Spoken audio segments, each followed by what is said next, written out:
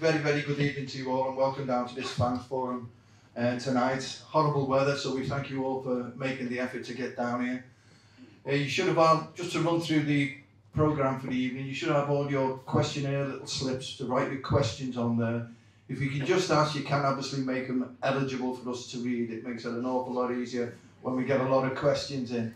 And also be very respectful if we can. It's to the questions that you do ask, that we can give a good reply to. We're not here to start having a go at people or pulling people apart. So it is, if you can, just be a little bit respectful with the questions you do ask. What we will give you, or these gentlemen will give you as honest an answer as we possibly can. And just while we're on the subject, if you look to my right down there, you will see all the Fans Fund boxes. Now, all the Fans Fund members can collect their souvenir boxes from the lads over in the corner there. So if anybody is wanting to do that, you can go and see the two guys, I think, behind the counter down there during the break. We're going to have a little bit of a chat with these two gentlemen. I'll introduce them, but they don't need any introduction, but I will introduce them to you very shortly. And then we'll have a little comfort break around about 7:30, and then we'll come back and we'll go through the questions that you have written down and asked, and the guys again will collect the questions up. We'll have a look at them and we'll put them to the two gentlemen to my left. Right, first of all, I will introduce, obviously, to my immediate left is the Chief Executive of Wigan Athletic, Mr. Mal Brannigan. Good evening. And obviously on our far left, our current manager, former player, Sean Maloney.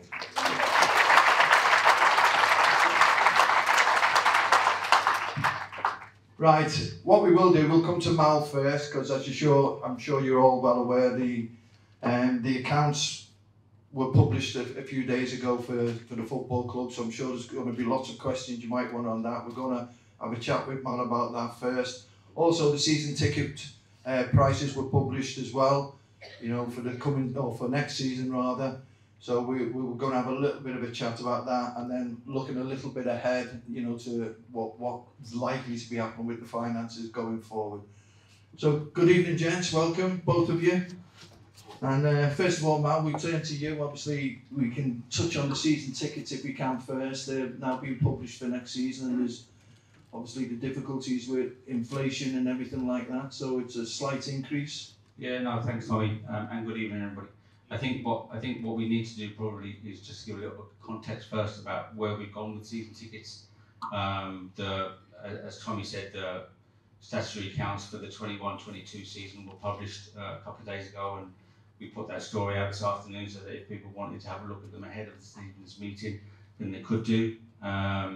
It just gives you that context of what it costs to run this football club and how tightly we try and run it, but at the same time, it is an expensive business, from there the results that we published were online with what we were budgeted, which is that we're doing a good job from an executive perspective, because it's what gets signed off by the board, and everybody who I work with are cracking on and doing their job very well. But at the same time, it just highlights where the investment that went into the club to make sure that we got we tried our hardest and actually achieved it.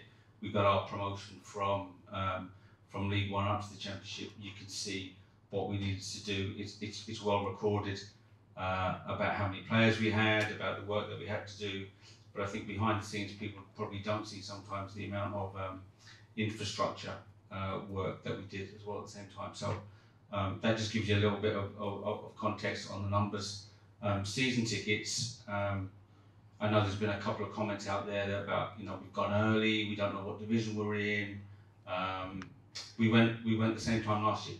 So it's a very much, and when I first came in, when the board were put together, we talked about changing the way that this football club did a few things, and one of them was that we would put season tickets out in advance of a season finish. It's normal standard for the industry. It's one of those where we try and give as much value to season ticket holders, or we actually give the most value to season ticket holders. They want to come and watch a game here, and if you can afford to buy your season ticket early and at the earliest opportunity, then you will get the best value overall. What we have, I suppose really the main thing that we've done this year is that we introduced last year for the first time a 4 monthly instalment plan. No management, no administration charge, no interest charge alongside that. And what we've done this year, in light of what's happening with the cost of living and everything else that's happening from an economic perspective, is to try and extend that out as much as we possibly can. If people can, and we very much welcome it, if they can do their season ticket, before the end of March, and then take advantage of the 8-month payment plan, then I think that helps everybody out over that period of time. Sorry, you can ask me another question. I'm going to stop talking in a minute. I was just going to say, does that help you, the time constraints of actually planning to bring, your budget forecasts, and if you know for a fact that you've got however many 5, 6, 7, 8,000 season tickets coming in, and that money is spread over a period of time, does that help you in the forecasting and what you have to do for running the club? I think it helps us from a P&L perspective, so from a budget perspective, not necessarily from a cash flow. So what that means is that we'll probably, we will ask the owner to actually fund the same amount of money, but some of it a little bit earlier, because we've allowed the supporter to spread their payments over the same time. Traditionally it's been very much, let's get the cash in as quickly as possible, and that will help. But this one hopefully will work out for everybody's benefit. And I know you just mentioned there the owners, Mr. Al Jasmine, and obviously Talal. I mean, how much contact do you have with them on a day-to-day basis, or is it something that you have weekly Zoom meetings on? Mr. Al Jasmine, generally when it's serious, and generally when it's directed towards me about I need business running this way. With Talal, I might get a day off every now and then, but generally, and it's very welcomed. It could be 4, 6, 8, 10 times a day. So whether that's phone calls, whether it's texts, or I suppose really contact points would be about 20 to 30 a day.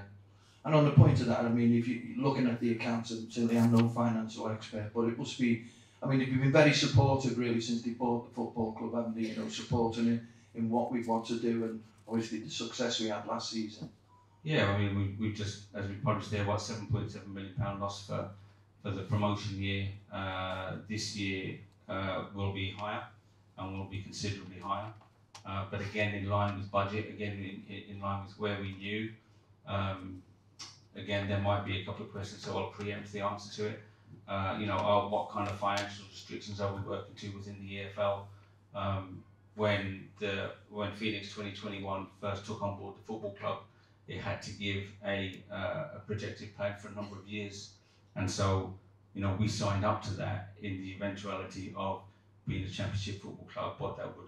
What would that look like? I think really the only changes that we're going to see from there, it depends on what happens with the white paper that the government have published the other day, and the finances that might come through from the redistribution model that is being talked about between the Premier League and the EFL at the moment.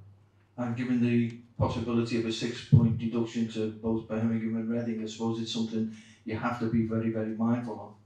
I think you have to be mindful, but again, and this will probably come on to Sean at some point, we've got to look after ourselves first. So, if we do everything within our control, see what we can do from our perspective, then we'll look by the end of the season to see whether there are any other issues around that. But I think within ourselves currently, in our conversations that we have, we don't discuss what might happen with any other football club. We just discuss what we can potentially do and how much support we can give to Sean and his team to make sure that we've got every chance and that he has every chance of making sure this football club stays a championship one by the end of the season. And looking forward now, these current year we're in now, as we sit here now, the forecast for this year, have they been affected, or are they likely to be affected looking forward? Forecast, no, we're still very much on line with what we proposed to the EFL when the club was taken over. We knew roughly the main thing that normally comes out of income when you work through divisions is the broadcasting redistribution and the redistribution from the Premier League. So you know that they work in 3-year cycles. So we generally know how much that will be, and what we're going into now, 23-24 season next year, that will be the end of that 3rd-year cycle. So we're in the 2nd year currently of a 3-year cycle, and we know approximately how much money is going to come in from there. So we've got a fair idea of what our income will be. You've seen from the accounts, the one anomaly that we have in our income is what comes through player trading, which is obviously something that we can do since we've been in, or that there's been a number of residual income streams that have come in as a consequence of other players who have gone on to other clubs prior to Phoenix 2021 coming in there. I think we also put a note into the accounts that said that the Phoenix 2021 and therefore the football club have retained all the income streams from those deals that were done through the administration period. Right, yeah, so there you go. Food for thought for you all. So if you want any questions relating to what Mal's discussed there now, if you write them down, and as I say, we'll collect them up and we'll deal with the questions and we'll put them to Mal a little bit later. But for now, thank you very much, Mal. Sean? I'll get the interesting one out of the way. Now we'll talk about a little bit about the football now, which is what we all love and what we're here for, I'm sure. Sean, very, very welcome back here to Wigan, and first of all, is it good to be back, and how are you settling in? Hi everyone, thanks for coming. Yeah, settled in very quickly, very happy to be back. Some really familiar faces from when I was here last time, lots of new ones, but I've loved the last 5 or 6 weeks, yeah. Yeah, and are you settling in okay now? Is your family moving down shortly, or are they already here? Yeah, they're down now, so I've the wife and I've got a son, 2-year-old son, so so he's keeping me busy at the moment, early in the morning, but I'm really glad that they're down. It just gives that normality after work, as I'm sure everyone feels exactly the same, so really glad they're down, and yeah, just ready to crack on with the work. Yeah, well, as I say, we're all looking forward to it as well. Just a few things, since you were last here, obviously a great success as a player, has it changed much, the football club, in your eyes, how long is it now, so that 9 years or so since you left? Lots of changes. I think facilities have changed, so the training ground's actually in a lot more modern state than it was previously. So that's, I know they've changed training grounds in between. Yeah, there's changes. There's some really good people that I've found that I didn't know previously, and then obviously, the group of players that we have now, and my roles changed pretty dramatically. So yeah, lots of changes, but there's still some that feeling around the stadium. Change rooms have definitely improved, but it's just that feeling and that soul still at the club. And the short period you've been here, is there things you'd like to change, at the training ground, facilities wise? Just small changes, really. Sure. Miles, yeah, just some small changes just to make the training ground, I think, more efficient. So that's already that's almost finished. And then there's other things around certain departments that affect the first team that again, I want to just make efficient, make better, so that the team and that we put on the pitch in front of you is the best team that we possibly can. But there's other things that are really good that were good back when I was here previously. The academy's in a brilliant place. You already see now Charlie Hughes is starting to become a really, really important player for us. I think Tello took a big step forward, I think, in the last couple of weeks. So I'm very lucky that I've come to the club, and the academy is in such a good place. I was going to ask you about the academy and how you see them, any young players sort of coming into the first team reckoning. Obviously, it's a big thing for a club of our size to develop their own players, and of course you've mentioned Callum's obviously is one as well. Tello, currently it's Charlie Hughes, but there must be others, and that must help with your plans for squad building. Yeah, massively. I think the club's got a history long before I was here, and it will be here long after. We have to bring through young players. So yeah, now that's something that I changed when I came, or at least I brought every week, at least two or three times during the week. We'll have 3, 4. Tomorrow there's 6 young players training with us. We have to. we've got a history of it. There's others now in the reserve team already that I think are going to be close, and then I have to start planning the squad for next season. And you have to make a pathway for these young players. You have to give them an opportunity. They'll have good games, they'll have games that maybe it's less positive. But there's certainly players already below your Charlie Hughes, Tello, that I think have a real chance of becoming first team players for us. And will that affect your sort of recruitment process for what the players you maybe bring in to blend in with what you think is already here?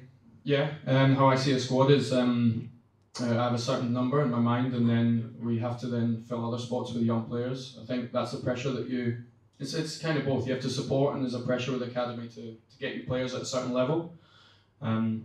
And then there's other players maybe in other positions that you might feel are short. And that's when we go into recruitment. And again, our recruitment has to be better than anyone else in any of our rivals. And then if you get those two right, then you see a very good team.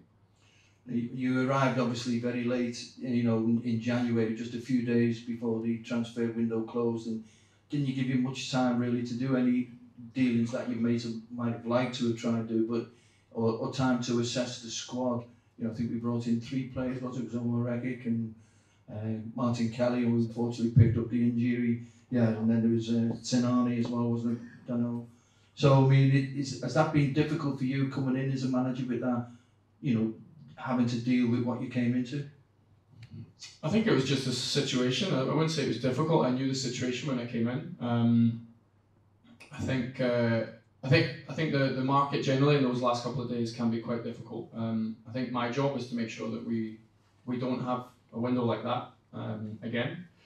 I was really, I know Miles sitting next to me, but worked extremely hard in those last 2 days to get the 3 players. I think Martin is just extremely unlucky to have the knee injury he did. But part of the reason we brought Martin Kelly to the club was the culture, a real sort of drive to actually win games, no matter who we're playing. Maybe we'll speak about that a bit later in terms of last night's game, previous games, where we have to be going into games with a real drive and a real mentality that we can play and compete against any team. So it was unlucky that he got injured, and then for sure there was certain profiles that I think would have helped the squad. Speed, 1v1 in that sort of final third, but we just have to make sure the next window's even better than the window that we just had. So you obviously look at that in great detail, what's in the squad, what we're lacking, as you say. You mentioned there probably the lack of pace and the ability to run at defenders in one-on-ones and get the better of them, to be able to create the opportunities then in the box. Yeah, no, look, I think when I came in, I said we had to improve both boxes. I think you've definitely seen the defensive side of the team has improved greatly. And then there's positions and types of players that would help us in an attacking sense. And that's where, although I was only in for a couple of days with the window, worked extremely hard and got big support as well, not just from Mal, but the owners. But literally, as soon as that window shut, there has to now be, and there is a real urgency that in the next window, we have to be already prepared, and we get the players that we need that would help the squad that we have, particularly in those attacking areas. But yeah, in terms of coming in at that time, I knew the situation, and I was very pleased with the support that the club gave me in those 2 days.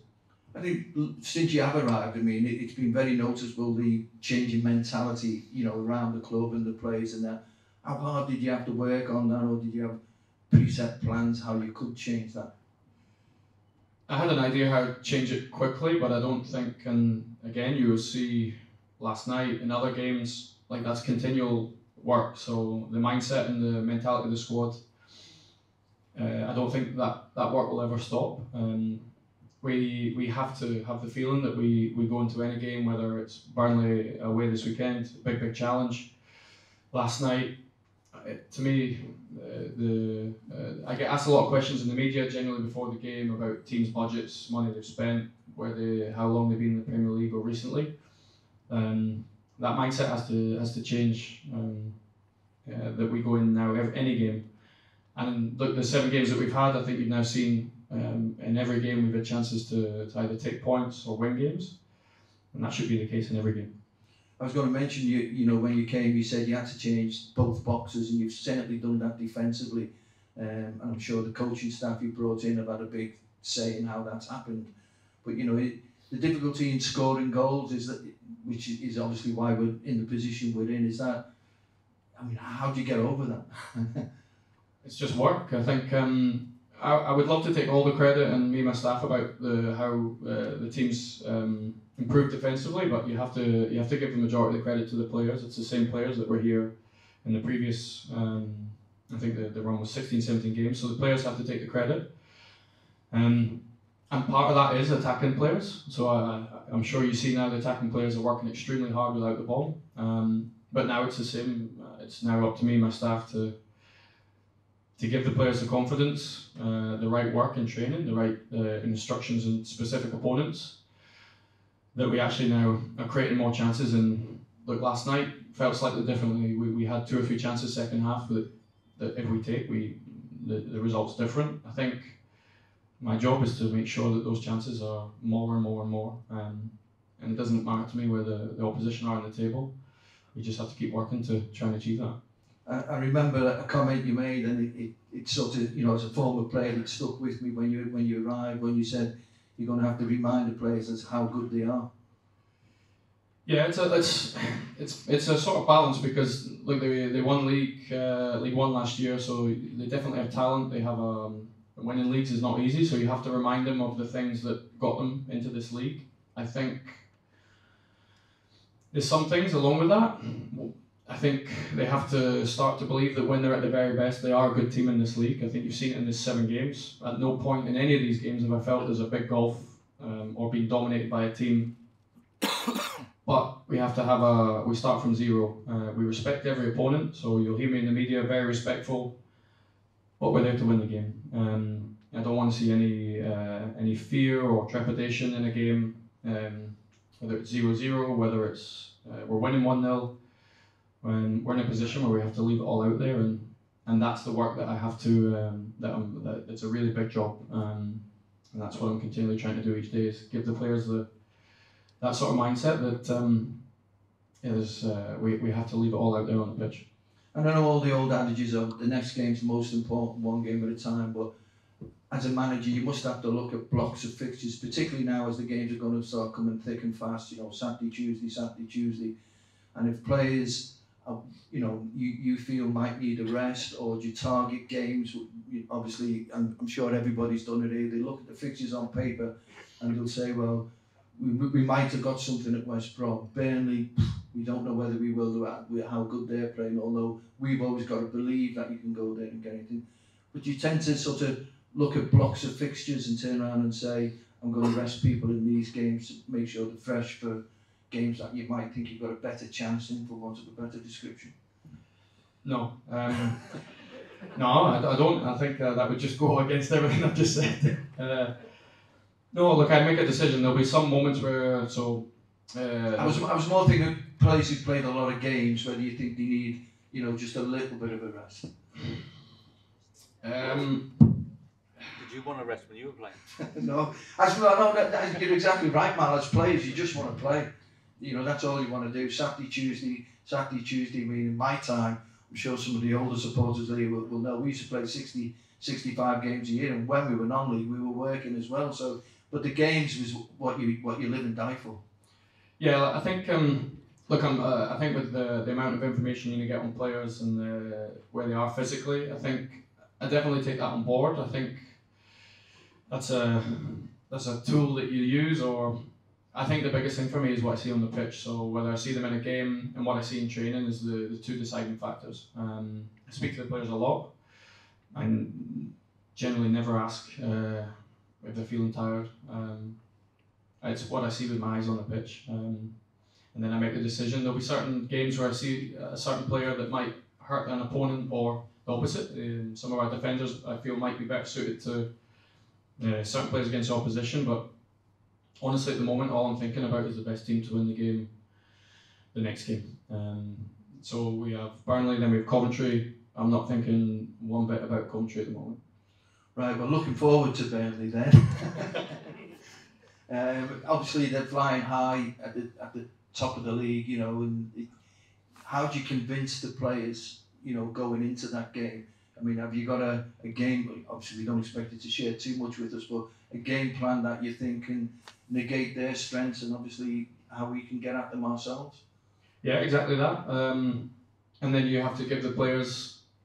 Look, it's great me having a game plan and understanding something in my office, but as long as it's clear for the players, give the players 2 or 3 key bits of information. And then the big thing at the moment, I think, is what I've just spoke about, is giving them a mindset and that we're and we haven't got it right every game.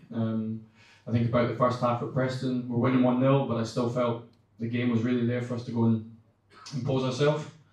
Yesterday's first half, that's the biggest thing. Give them 2 or 3 key bits of information, and then the big thing is the mindset. We have to go there, and from the very first whistle to the last, we have to die for those points. And yeah, that's the biggest challenge now.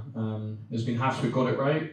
I want to see it now from the very beginning, and because in general the players they've honestly been brilliant to work with. I've trained very hard. They've met every challenge that I've put in front of them. The biggest thing now is getting them to understand and believe that when we're at our very best, we're a very difficult team to beat, and we will win matches. Right. Well, if you just look at obviously just last couple of minutes before we have a quick break, the last couple of games, Preston, and then obviously last night at West Brom, 2 again penalty decisions which disappointing from Preston and Birmingham last week, which hits us very hard.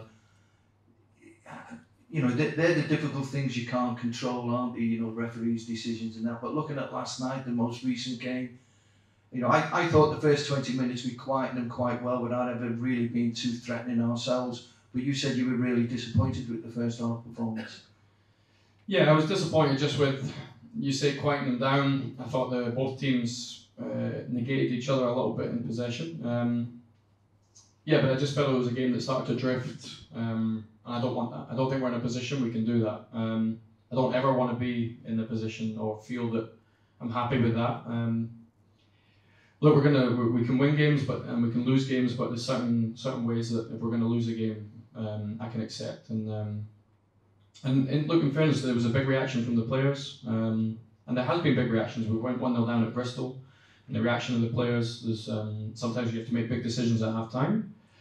But it's it's just a disappointment. I wouldn't say a big disappointment because the players in general have been good. They've tried to do exactly what I've asked them.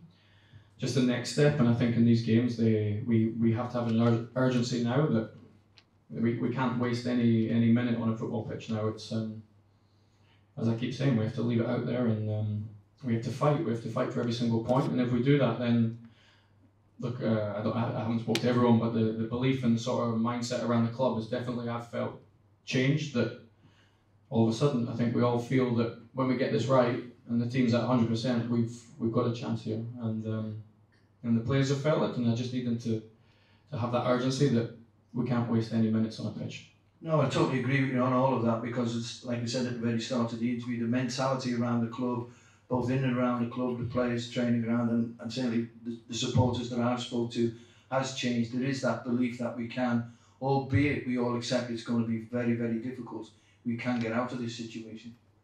Yeah, of course, it's a difficult situation that we found ourselves in, but historically we've been there before. There's no reason why we can't do it again, but we have to show that urgency. We have to, we just can't waste any moments. There's moments we're going to win. There's moments we're not. As long as everyone in here feels that, and I hope you do in these 7 games, that literally to the very last minute in almost every game, we've been fighting either to draw the game, see a game out, or get back, or actually try and avoid a defeat. And I've felt that in every game we've been going to the very last minute, and I hope that everyone else feels and sees that in this room. And we've got a few players out on loan. Obviously Martin Kelly, which is a big disappointment in getting that injury. I mean, is Martin still around the club? Is he still coming in, or is he just recovering from his operation?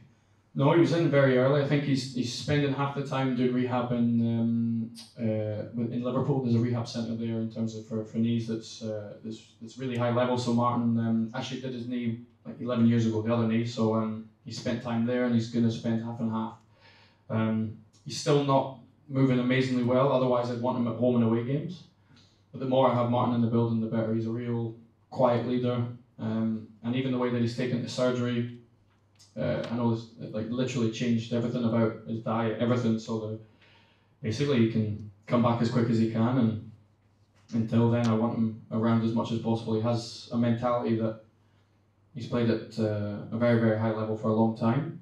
He goes into any game thinking we're here to win, and the more people we have like that, the better. And the players that we've got out on loan, I mean, I take it you keep a general watchful eye on them players and their current form? Yeah, we have younger players. We have Stones up at Ross County, and then we have more 4 senior players in the SPL as well. So yeah, we have to. Part of what we have to plan for next season, the strategy of that already has to be in place, and I have to make a decision on, and the club, we have to make a decision on the squad next year. So the more information on these players, the better, the easier it will make my decision. Okay, ladies and gents, you've heard from both the chief exec and the manager. I'm sure there's 1 or 2 things you might want to write your questions down on, but once again, if you can just write them down on the slips of paper, some of the chaps there will collect them, and we'll be back in around about 25 minutes or so. So if you want to have a comfort break, get your drinks in, and we'll be back to deal with questions from the floor. Thank you very much indeed. Right, just to let you know, we ran around about 40-45 slips of papers in we've collected. We've looked through them all. We've got about 20-25 questions here for the manager and Mal to answer to. Some of them are duplicated, so we've tried to, because obviously the subject matter was the same for quite a few questions. So if your question isn't the one that's being asked, we do apologise, but we try to pick out the ones that cover, you know, the same subject matter as opposed to going over the same thing all over again. Okie dokie, so the first question out from Glenn Hitchin. I think this one's for you, Mal. Who made the final decision in bringing Colo Torre and his staff to the club? What made you think Colo and his staff were suitable to take the club forward? Nice to get the easy ones out of the way first. I thought that one. I just think my taxi's just coming. It's a serious, because I think every time, I think what's key for whatever decision that we make as a board, it's always done for the best interest of the club at the time and about what we know at that period of time. Please be very respectful that Sean's in the room as well, and also be respectful for the amount of effort that Colo and his team put into the club while they were here. No one ever comes anywhere to fail. No one ever comes anywhere to not get to where they want to do within their career. And so it's one where we believed as a board that was the right decision. That there was always a board decision to be made on this. So, you know, probably, you know, where most people work in life is that individuals can make decisions and boards can make them as well. And, you know, as we work, everything is collective. And then once that decision is made, then it's supported by everybody else.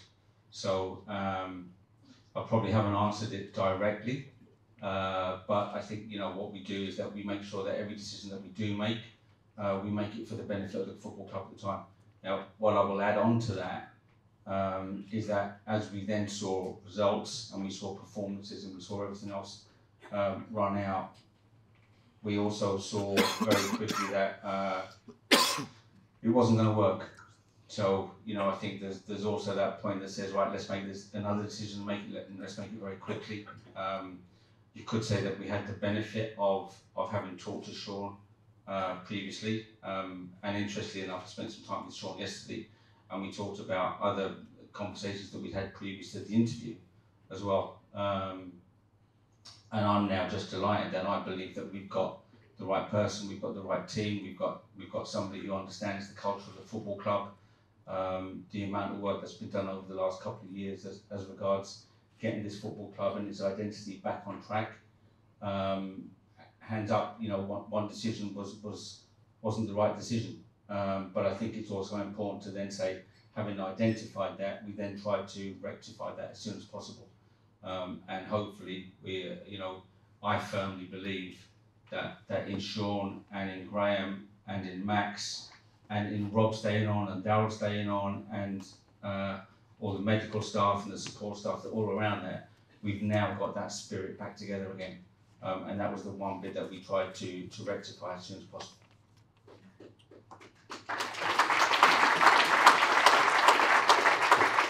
Okay, Glenn, I hope that answers your question. Right, and next question is from Leslie Anderton.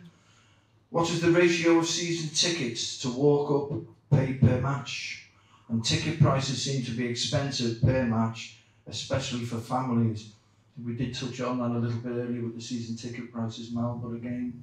Yeah, the ratio normally works out currently around about 3/4 are season ticket holders to where we are. So we've approximately got 7,500 season ticket holders. We then know that we're going to get to around about a 10,000 figure from home fans, and then whatever comes above that is going to be the away attendance. We always try and look to make sure that from a price perspective, it's as reasonable as possible. We probably didn't show that, when we talked about the accounts earlier, that we've tried to minimise the increase in season tickets. We've tried to absorb an awful lot of costs as well at the same time. Some of the costs that have increased at the football club in the last 12 months have been double digit, and in the 20s and 30% at times. So you can see from where we are is that all those costs are definitely not passed on. And what we try and do is that we try and alleviate in other ways how we manage those costs going forward. So whether we put in some utility management perspectives, whether we put in and look at some green energy initiatives as well, just to make sure that we become one, more environmentally friendly. The stadium isn't a very environmentally friendly stadium, and two, that we just become much more aware of what our cost base is going forward. And if we can do that, then I think it helps with the prices. But you can also see the level of funding that's gone in recently from Mr. Al-Jazmi, and that's physical cash that's going in from that perspective. So yeah, it's around about 3/4 of season tickets. Okie doke. Right, one from me, and I think you can touch on this one, Sean. No matter what league we are in next season, and with so many players out of contract, what is the growth plan for the playing squad and club in general? And are we bringing more youth through, i.e. Chris C? I think it's something we did touch on earlier, wasn't it? Yeah, we spoke about that. I think in terms of it's not a general rule, but the average age of the squad, I think, has to come down. There's different ways that you do that. And as I spoke about earlier, there has to be key positions in our squad next year for youth players. I think Chris C's definitely, if he continues to perform, and he's with us again tomorrow, and he has to be a big part of that. And then his performances will dictate how much minutes he gets on the pitch. But in terms of next season, yeah, there has to be, and there is, a strategy of how that squad looks, and it's made up of different types of players. And there might be a question later, but it's yeah, we have to make a different type of squad. How I believe is the best way to win a game.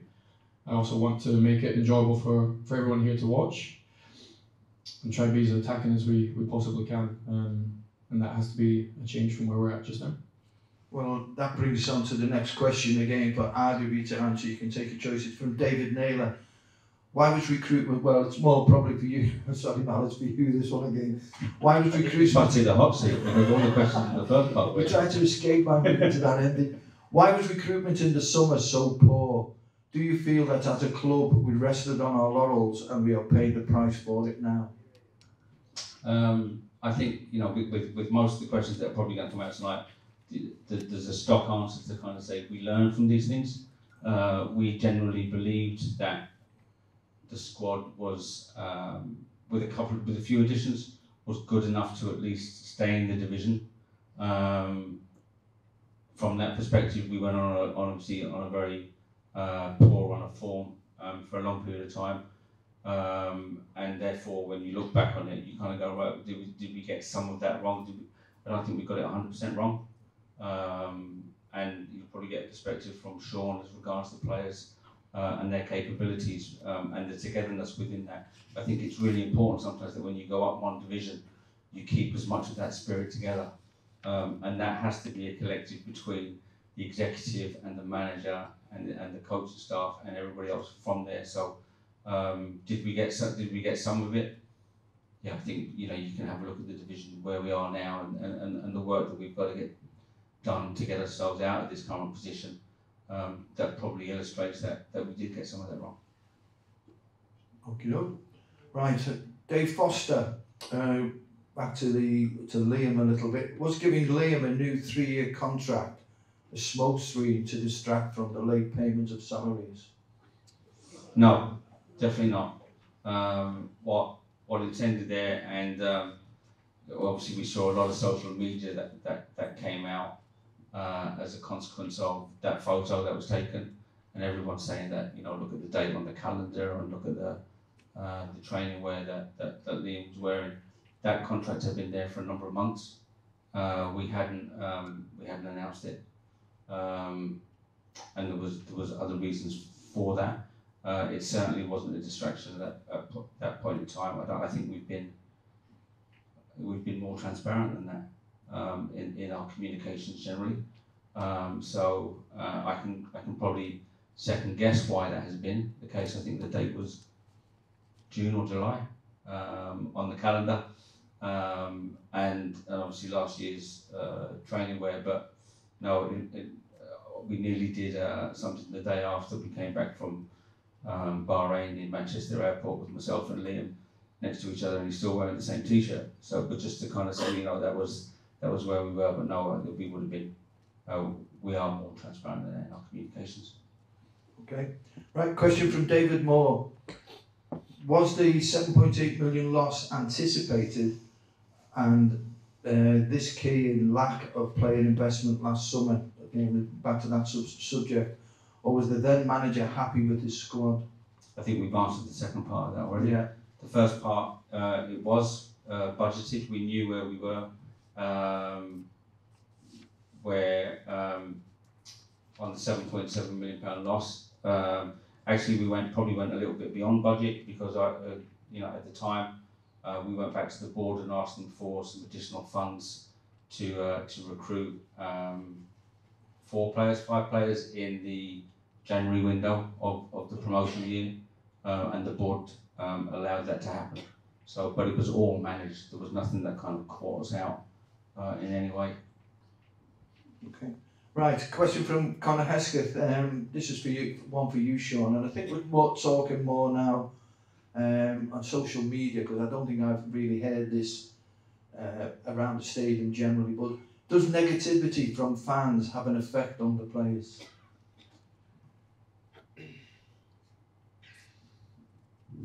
Possibly. I think it's individual. Some players yes, some players no. I haven't really felt that. If I'm honest, I've not really felt that at this club. No, that's what I'm saying. I don't think I've felt it around the stadium, but whether or not it's more social media criticism coming to play as well. Do you know what? I'm not on social media. I think the players have to be aware that that if you're on social media, and a lot of people are, then you have to respect everyone's opinion. Whether you agree with it or not, I think that's just an individual's.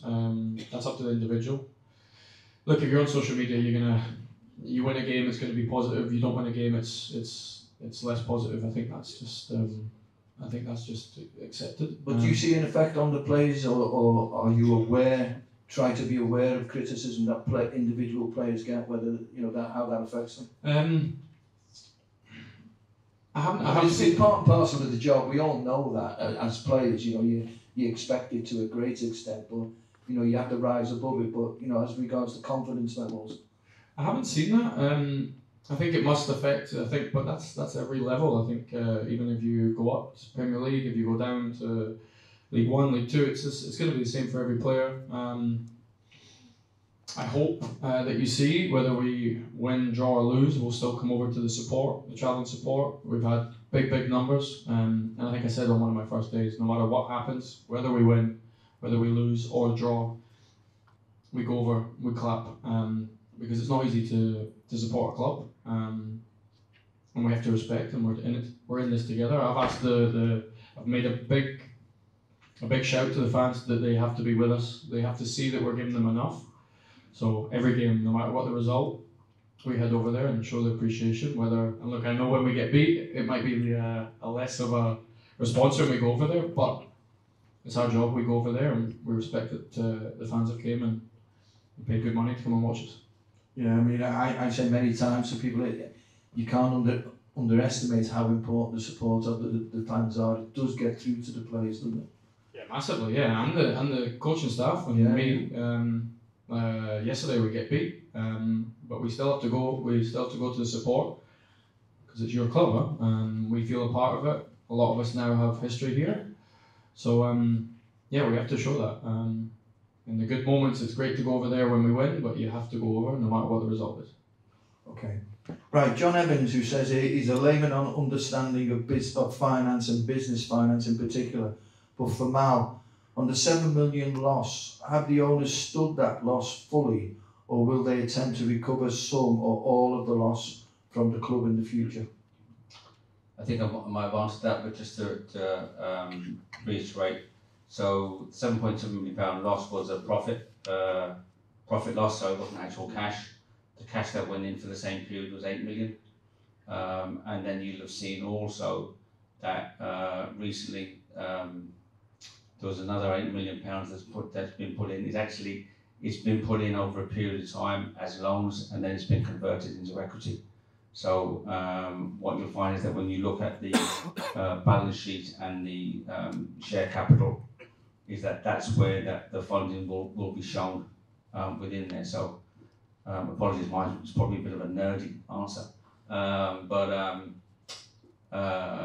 in short, the owners have funded all of that 7.7 million and some above that. So yeah, and they will continue to do so.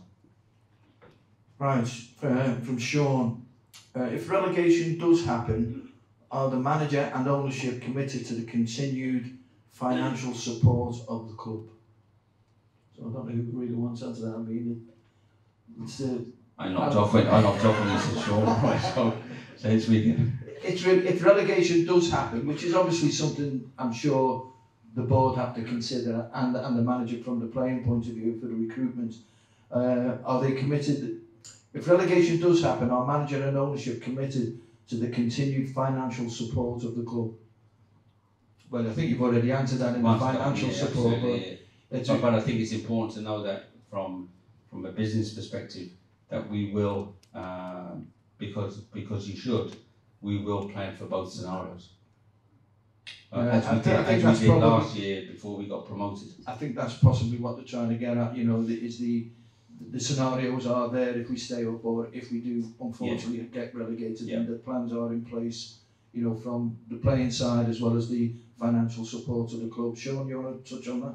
Yeah, I think from my point of view, I don't ever mention this to the players in terms of the strategy for both paths really, but we have to. I think, as I said earlier, that sort of 1st of February has to be like the first day to the very next window, but you have to have a strategy for both. Now, I believe we have a big chance of staying up, but as a club, and we'd be doing you a disservice if we didn't strategise for both paths really.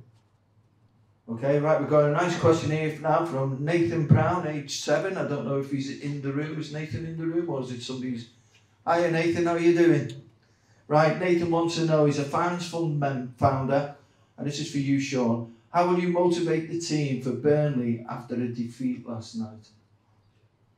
It's a good question. Yeah, it's a good question. You know, I think for this Burnley game, and I need to... and this will happen tomorrow morning. I need to get the players to understand how good a team they can be when they're as aggressive and have a real intent to go and win the game. I have to give them a belief that they're more than good enough to be in this league, but they have to be 100% aggression and a belief in us going to hurt any team that we play. So that has to be the two sort of key phrases tomorrow, that they believe and there's an intent. So if we get that, then we're going to give ourselves a chance to win that game and any game going forward. I hope that makes sense. What do you think, Nathan? Good?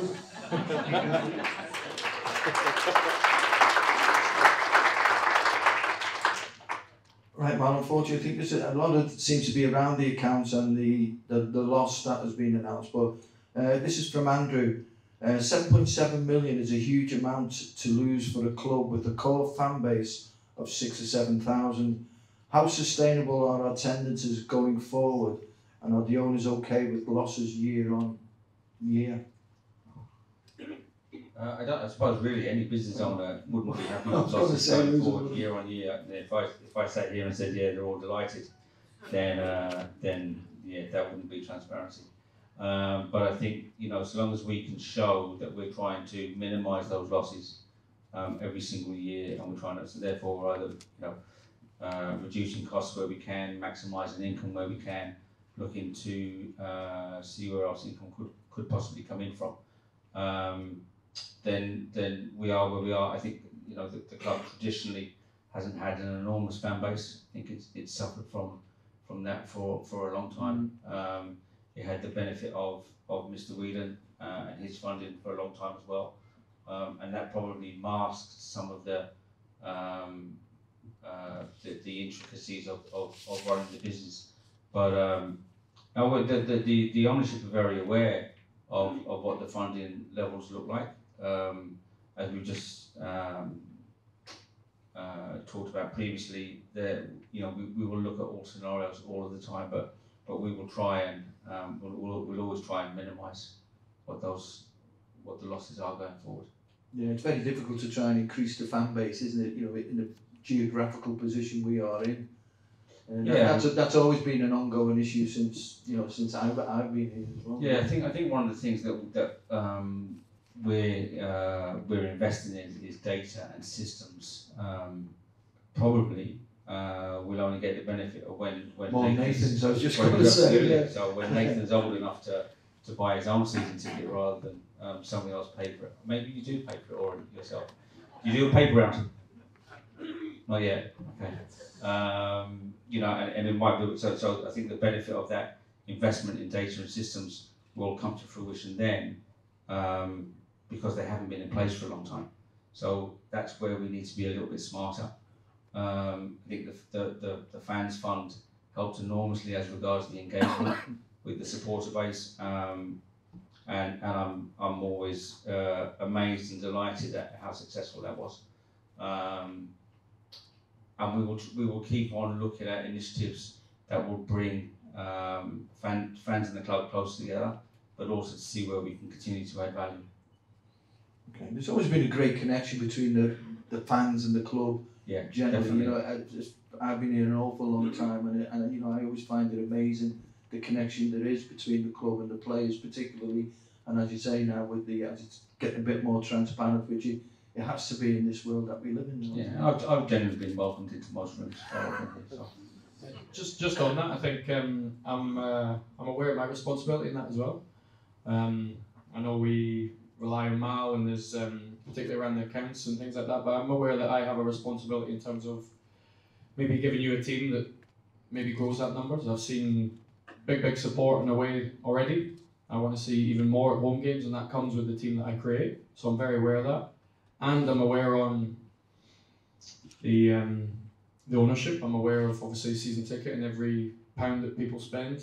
So that means that how we spend our money in recruitment means a lot to me, and that means we have to be as deep in the process and signing players as possible. So every player we sign, I'm aware that it's the club that allows that to happen and the ownership. And I'm not aware that I'm responsible for those things that you mentioned, and that Mal has to answer the question. I'm aware that I'm a part of that as well. Right, okay. Barry Worthington's asked this one now.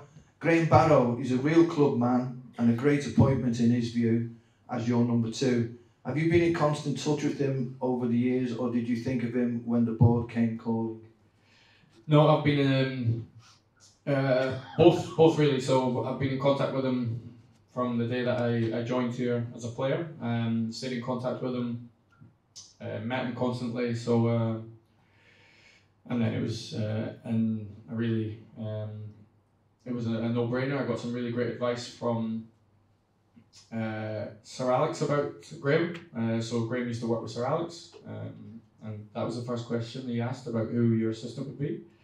And I said Graham Barrow, and he gave it the thumbs up. So it was Graham's got some pretty high-profile friends though.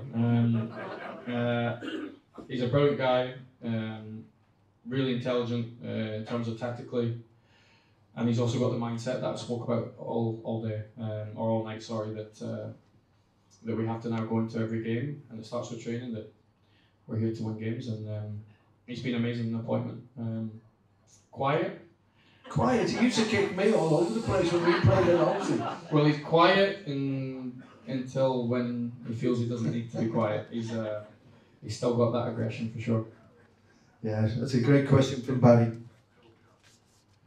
Right, question from Danny Taylor. Not a direct criticism of Mal, but I question why under 3 different managers, each with his own ideas, has tried a combination of in the team. Yet Max has played every single minute. If I was another player in the squad, I'd question what made him so special to receive that treatment.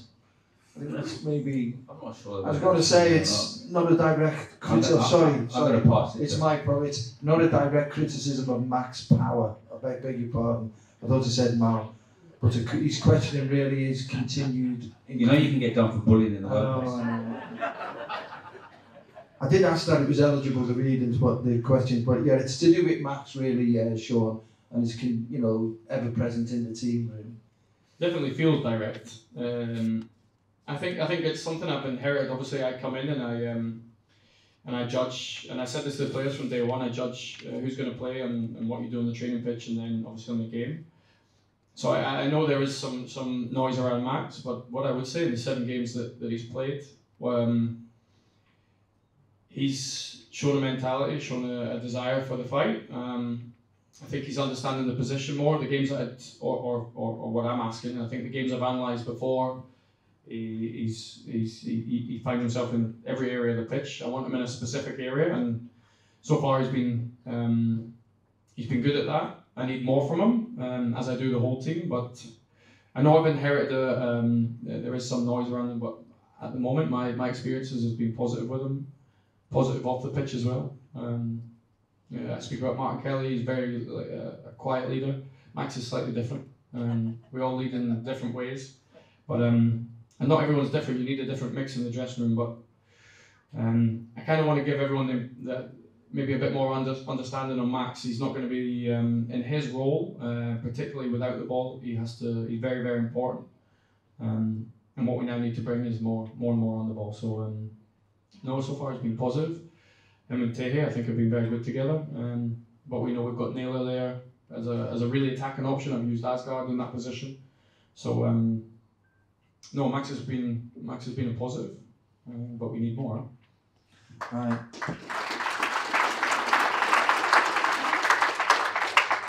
Right, a question from Darryl, another one for you, Sean. Given time, what does a complete Sean Maloney Wigan team likely to look like? And in brackets he's got, we'd love you to be here for a long time. The feeling's mutual, and I get that feeling. My team, I wouldn't worry too much or I'm not too worried right now how it looks. I want us to win as much as possible. We all want to compete. You want to see your team win. That has to be what I'm aiming for, and I know where we are in the league at the moment. I know what's happened previously, but I still have that burning desire that every time we play, I want our team to win. Moving forward, I want us to. You've seen teams throughout the current history. I want us to be an exciting, really aggressive team where. I'm not obsessed with possession. I don't need 60-70% possession in our own half. I'm not obsessed with that. I just want us to be a very, very attacking team, and I want it to be exciting. But in the end, I want us to win. Okay.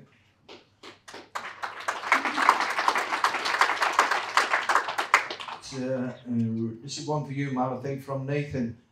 Are there still plans to hold concerts at the stadium? And I think on the basis of that, have we got plans to utilise the stadium in other ways to bring in revenue, I presume?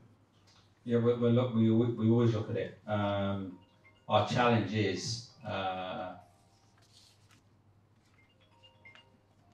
Somebody's phoned a friend there.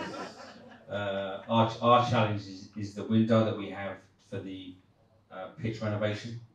every single year. You know, the stadium is used for 2 sports, so that cuts that down an awful lot. We have to make sure that the ground staff are given the maximum opportunity to get a pitch right for Sean and the team.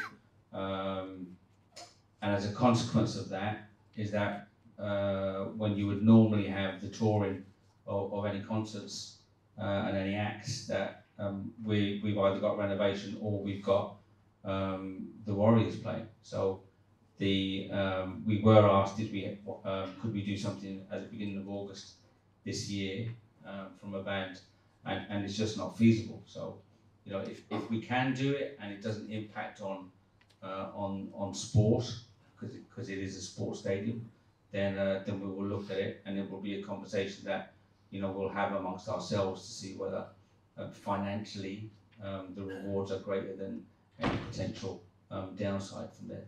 But if we can, then we'll look at it. We're also looking at, you know, how we can improve fan engagement on a match day and the match day experience, and some of that might be that we will have smaller concerts or kind of, you know, entertainment that goes on pre-match, maybe post-match. But I think if we're looking at having any of the large concerts, then we're fairly well restricted in what we can do. Okay.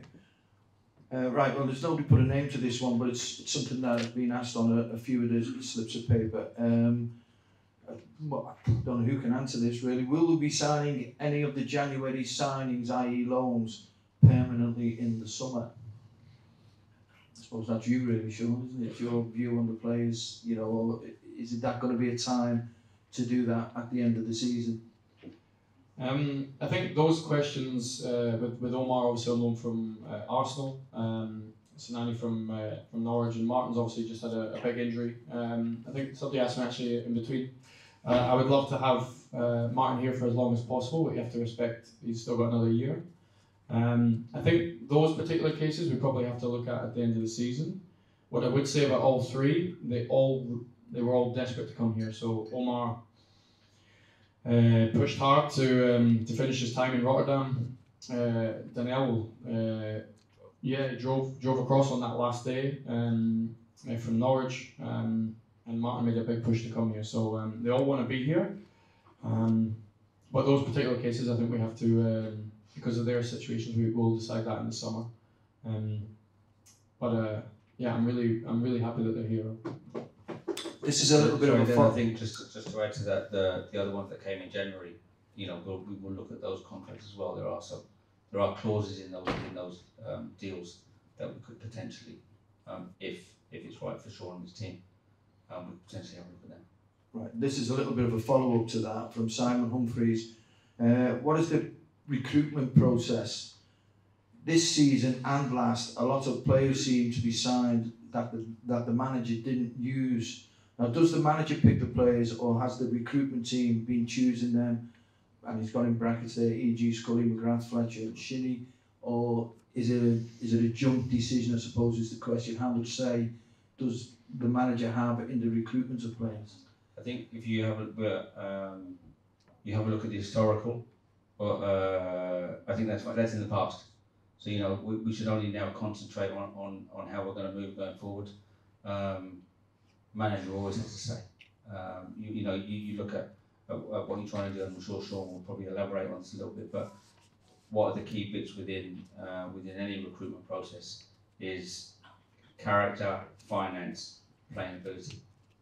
You know, and then from then onwards is the character of the player itself. But the final say on any player, or the final recommendation on any player, has to come from the manager. Yeah, I think on that, I completely agree. And I think what I want to give the club is a deeper process with recruitment, so that when I'm signing a player, we understand all those things that Mal's speaking about, and we have even more information, so that when we sign them, we really minimise the risk of exactly what you're saying. We sign players and they don't play. Now, sometimes that you sign players and there's players within your squad then go to another level, which is competition. That's what happens. Some players will see a player in their position and they get to a higher level. But we want to minimise the risk as much as possible. Everything to do with the finances we just spoke about, the support that you give us. I wanted, and we will get a really in-depth, deep sort of process on our signings. We have to. It's so important. And I'm really specific on the type of players that I want in certain positions. Again, how I want the team to look. So, but we need to make those. We need to make the recruitment department as strong as possible, because it makes such a huge difference. Right, well, the next two questions touches on both of that, so I'll read them out and then if you want to answer it. First one's from Will Patterson. What lessons has the club learned from last summer's transfer window to improve the business we do this summer? And then also Danny Taylor's asked, from a manager's perspective, what is the squad lacking? You know, you said you've done your research, so, you know, are we ready to move forward, you know, with plans for the future? Yeah, in terms of, what was that last part, sorry? It was regarding... From a manager's perspective, what is the squad lacking? Yeah, I think I need to be quite careful on the words I use, because look, we've still got games now, and I'm gonna, like, the squad is very, very important, and I have to give them the confidence that they, and I believe that we've got players that are going to make the difference and win us games. I think in terms of the positions, I think it would help the current squad. I'm very clear on what we need. And already, like I said, that 1st of February was, I was extremely motivated to make sure the next window we have a squad that looks a lot, or looks different, or a lot different in certain positions. But I'm really clear on what I want in these positions, and yeah, we're already into that process. I think that's covered it. I think that kind of, you know, we talked about recruitment process in the last question before that. So, what's that like going forward? Sean covered that. Okay, right, well that more or less covers it. We've got one more question to ask, and then we'll allow both Mal and Sean to have the final say. But this is from Paul, and he's asking from a friend and a season ticket holder called Steve, who lives in Germany. But he's asked me to ask, we've got a dance floor here, can Sean Maloney do the hokey cokey and turn us around?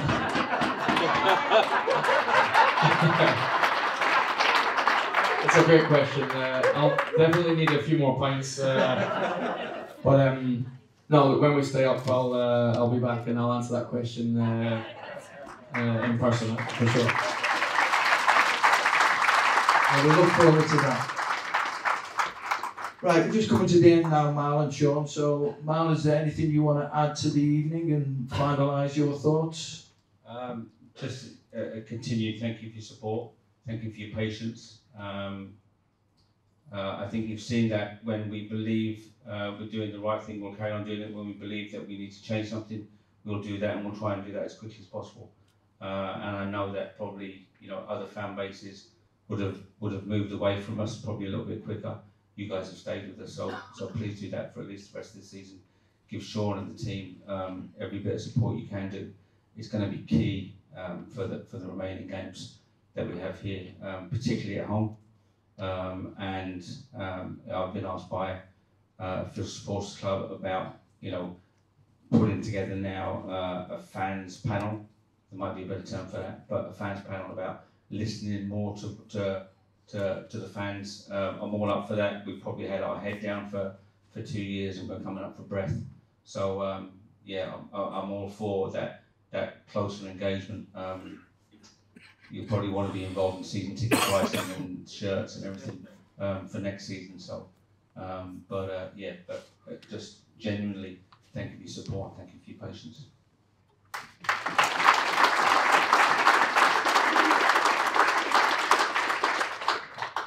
Yeah, I kind of echo those words. I think a massive thank you for the support. For me personally, a massive thank you for the feeling that you've given me since I came back. It's felt like a big surge of positivity from both players, the support, the connections there. Now, this isn't the time to sort of take the foot off the gas. It's almost, I need more. The players need more from me. I need more from the players.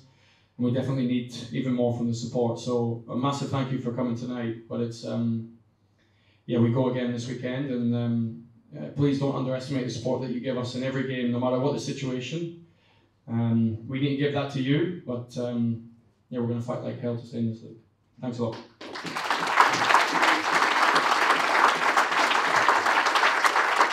And we also please have a round of applause for, you've done a good job this evening, haven't you? Thank you very much indeed.